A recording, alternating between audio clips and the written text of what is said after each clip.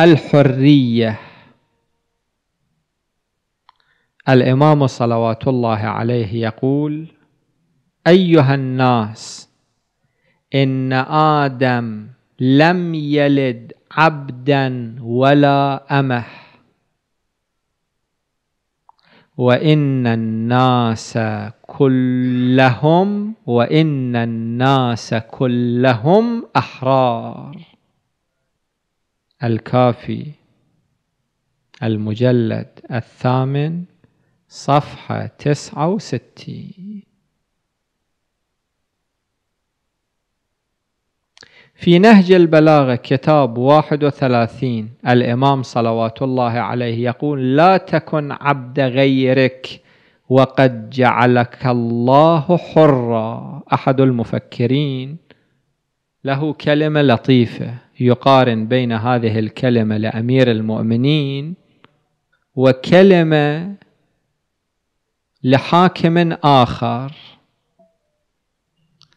ذلك الحاكم الآخر يقول: متى استعبدتم الناس وقد ولدتهم أمهاتهم أحرارا.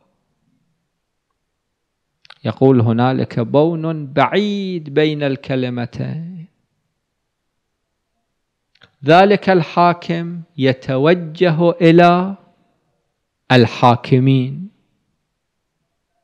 متى استعبدتم الناس وقد ولدتهم أمهاتهم أحرارا. والإمام يتوجه إلى الشعب، يتوجه إلى الناس ويقول: لا تكن عبد غيرك وقد جعلك الله حرا. ذلك الرجل يتوجه إلى الظالم، والظالم ما يسمع هذه الكلمات.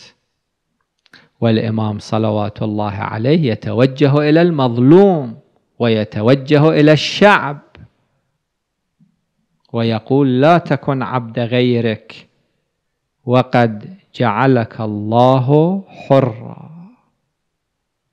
هذا منهج الغدير.